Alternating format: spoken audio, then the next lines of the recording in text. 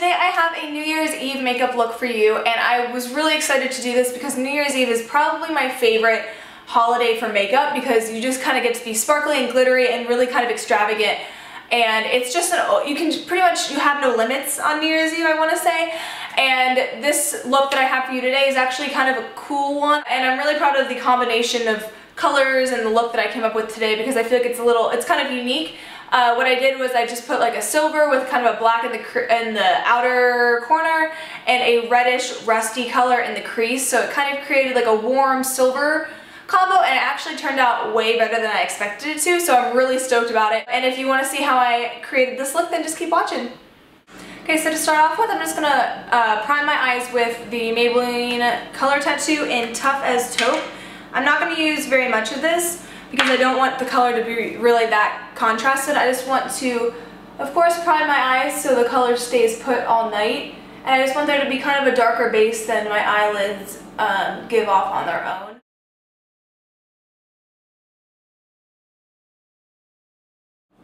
Now this next color may seem kind of weird, but I'm going to use the L'Oreal Infallible eyeshadow in Amber Rush 892, and I'm going to be putting this in my crease. Now this is a warm shadow and it is shimmery, so it's definitely kind of weird to be placing in the crease, but just go with me here. And I'm just going to put a little bit on my blending brush and blend it into the crease further.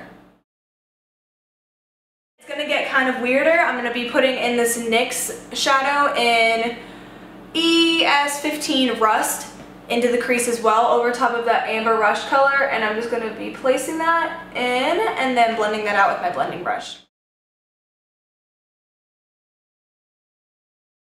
Okay, now the star of the show. I'm using this L'Oreal Hip Metallic Shadow Duo in Platinum, and I'm going to be using the silver color. I've been using this duo for years. This is the most amazing silver shadow that you will ever find, and I'm just going to pat this over top of the taupe. Not worrying about blending just yet, just kind of getting the color down, and then we'll worry about blending it in a little bit. Okay, now what I'm going to do is take the black color in that duo and tap my blending brush really lightly in it.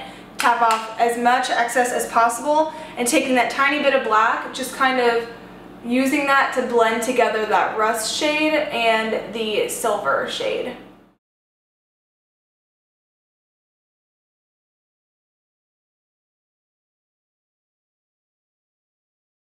Okay, now the key step in this process, I'm taking just a little brush that I've had forever from Sephora, and I'm going to spray it with MAC's Fix Plus or any other kind of, I guess, cosmetic spray would work. I mean, even water would work. And I'm going to dip that brush into the silver color, and I'm going to layer that over top of where we put it before. This is just going to make it extremely metallic and very, very intense, as you can see right here.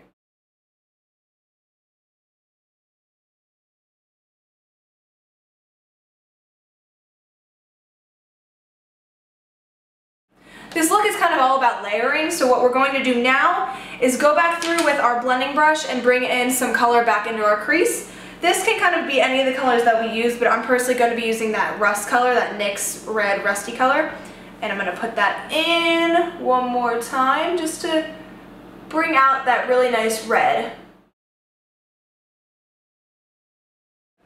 And then after that, I'm going to take that black shade one more time on my blending brush, pack it all in, brush off the excess, and just swirl that into my outer crease, just like this, to add some depth. Now just be careful when you are bringing this black in that you don't bring it too far into that silver because it will kind of diminish the really metallic finish that we just achieved by using the Fix Plus or the other kind of spray that you may use. So just be careful not to bring that in really past kind of where your pupil is, keeping it on that outer edge of your eye.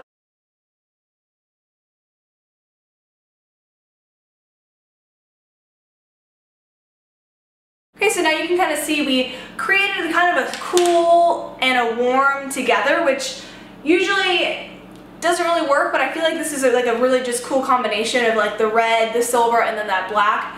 And what is going to pull it all together is our eyeliner. I'm going to use my Stila Stay All Day liquid eyeliner. This is waterproof, so it'll stay on for a long time. It's got good longevity. I just recently got this, but I already know that I am in love with this and I'm going to definitely be repurchasing it.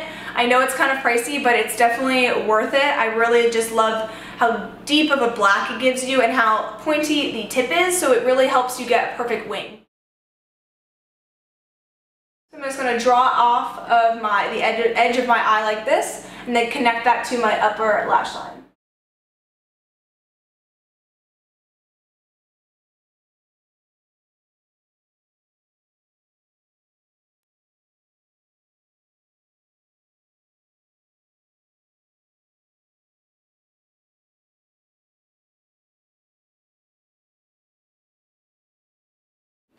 Okay, now that I have my eyeliner finished, I'm just going to curl my lashes really quickly and put on some mascara.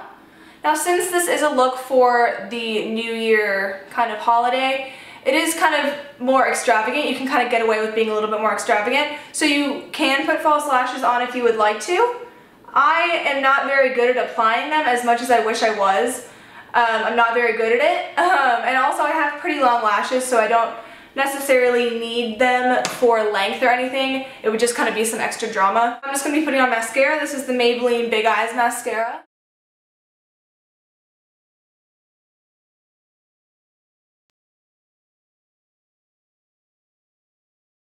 And I'm all about layering mascara, so I'm going to actually put on the Maybelline MegaPlush mascara on top of that. And we're going to be neglecting the bottom lashes just for right now until we put all of our concealer and face stuff on. So first for under eyes, I'm going to put on my Maybelline Dream Lumi Touch Concealer just on the darkest kind of parts of my under eyes. This is in the shade Radiant, so this is kind of the pinkier, dark, canceling out the purple tones shade. And then I'm going to blend that in with my ring finger. Okay, and then for the rest of my under eyes, I'm going to use my Maybelline Instant Age Rewind Treatment Concealer in number 10 Fair. And I'm going to set that with my Rimmel Stay Matte Powder in Sandstorm, just with my little cool Real Techniques setting brush.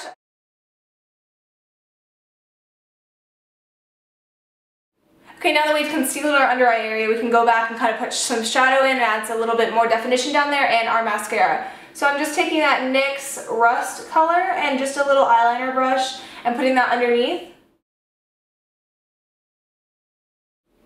Then I'm going to go back with that Maybelline Big Eyes mascara. This is a double-ended mascara, so I already used the top lash part and I'm going to use the bottom lash part.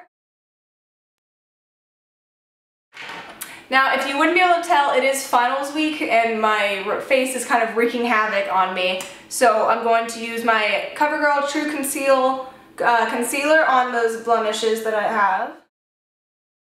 And this part of my face is actually lighter than the rest of my face because there's no freckles there, so I have to use a lighter concealer. The only concealer I can find is light enough is the Instant Age Rewind, so I'm going to be putting that on there.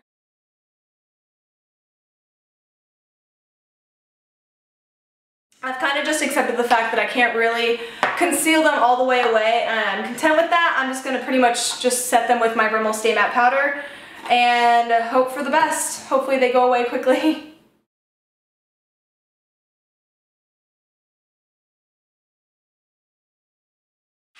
Since we have such a dramatic eye, I'm going to go in with kind of a natural blush shade, so I'm using the Revlon PhotoReady Cream Blush in Pinched.